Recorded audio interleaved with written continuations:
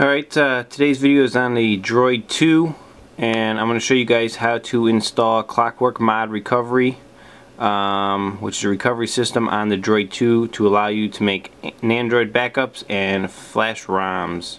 So, let's get into it. First thing you're going to want to do is go to Google Play and download this application. This is Droid 2 Recovery Bootstrap. I think it costs like $3, if I'm not mistaken, not 100% sure. So go ahead and open it once you downloaded it, and you're going to see this screen.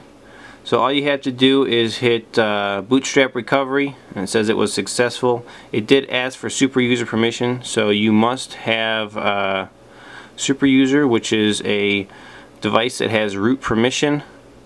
Super user is down here, and you can see in the list of devices that have root permission, there is some in there. So must have root to do this.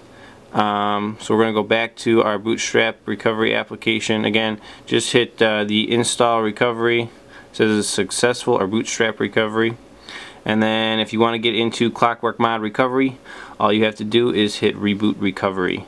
So I'm going to show you two ways to get into Clockworkmod Recovery. This is the way to do it from the phone itself. The other way is going to be if you for some reason break your device, or you flash a ROM that doesn't work, or you edit something on your phone and the phone boot loops, it won't boot up. We're going to show you the way to get into Clockworkmod Recovery, which is this Bootstrap application. So first let's just show you this really quick. It just got to boot up. What's going to happen here is instead of booting up normal, it's just going to boot up into Clockworkmod Recovery. There you go. Clockworkmod Recovery, you have your classic options in here, which I will go through at another time for you, but this is just showing you how to install it. So what I'm going to do right now is just power the device down, and we will go ahead and reboot this thing the other way. Let me show you, hang on a sec. Alright, so from the off state here, the device is off. What you're going to do if you want to get into Clockworkmod Recovery after you boot loop or you brick the device is open the keyboard and the R button. You're going to hold down the R button, and then you're going to hold down the power button. And just keep holding them until the thing boots up. You're going to still see the Motorola logo like that right there. But this time when you boot it up, it will boot into Clockworkmod Recovery.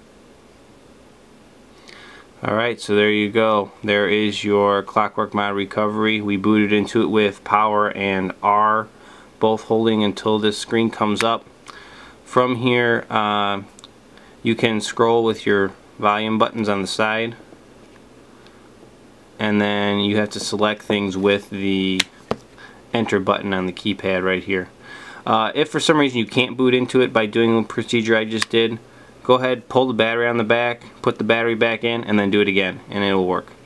Sometimes it takes 2 tries to get into it, but that will work. So there you go, guys. That is how to install Clockworkmod Recovery on the Droid 2, along with how to get into it from the ROM you're in, or stock operating system you're in from the application, or how to get into it from a dead phone. So that's it. I hope you guys liked this. If you did, check out my links on the side here for subscribing, root junkie right there, my website, Twitter, and Facebook, and we'll catch you guys next time.